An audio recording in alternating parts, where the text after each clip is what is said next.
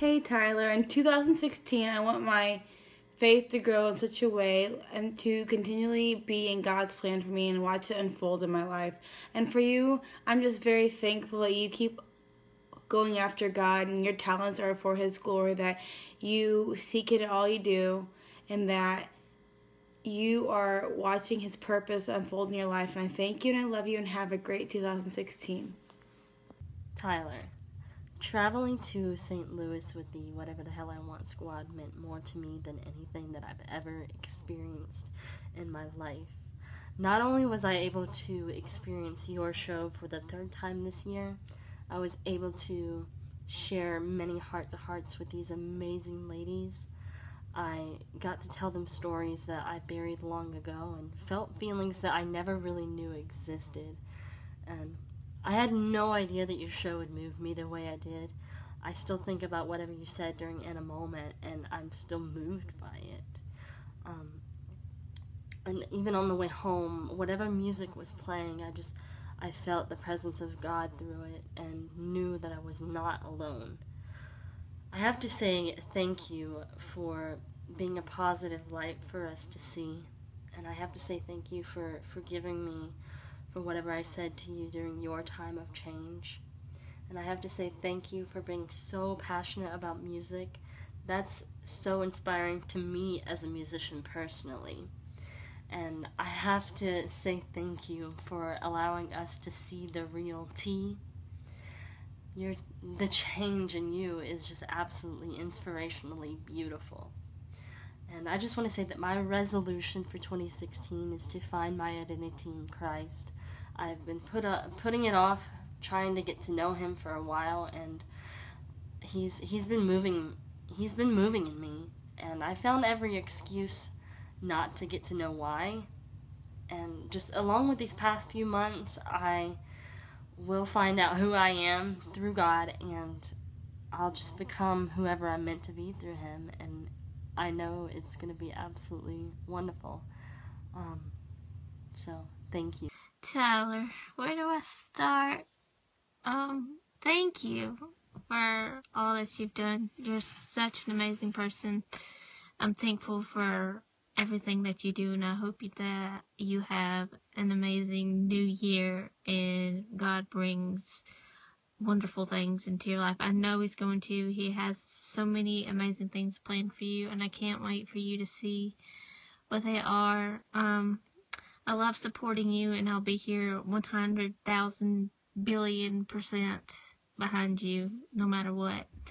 I hope you have an amazing and happy New Year. I love you. My New Year's resolution, coming and bringing 2016 in, is to grow more in my faith.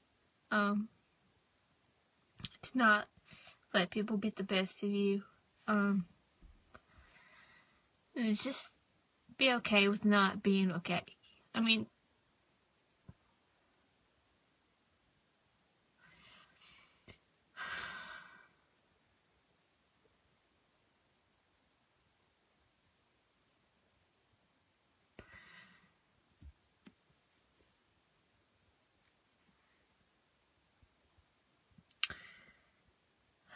just being more honest with myself and people that care. Yeah. Well, I can't believe that it's the end of the year already. 2015 was a huge year for me. I started out in the hospital, and after my stroke, I felt as if I kind of didn't know who I was anymore. I'm just everything that had happened, and I felt like I needed to figure out who I was. And so I spent this whole year doing that, and there's been a lot of ups and downs and twists and turns and surprises. But it's actually turned out to be one of the best years of my life, and I'm ending it now on this note where I know who I am now, in the kind of sense, because we're always searching for that, and I finally feel confident in who I am as a person.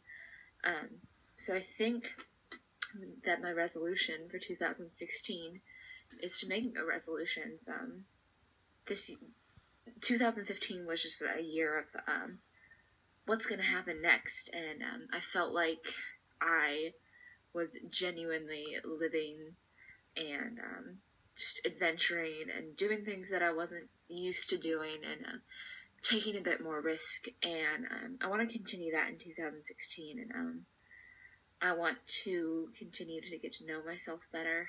I want to continue to find peace, and I want to continue to take adventure, and I think the biggest thing that I want to do is I want to make an impact, and I don't want any resolution that I might have to hold me back, in a sense. So 2016, no resolutions. Be kind, be real, be adventurous, take risks, the good ones, but if there is bad ones, then we'll figure it out. But let's just move on to better. Hey Tyler. So lately I've been thinking a lot about finding my identity. I don't really know myself that well, and I consistently struggle with believing that I'm worth something. I constantly worry that I'm not pretty enough or smart enough, thin enough, funny enough, whatever enough. So because of that, I rarely am confident in myself.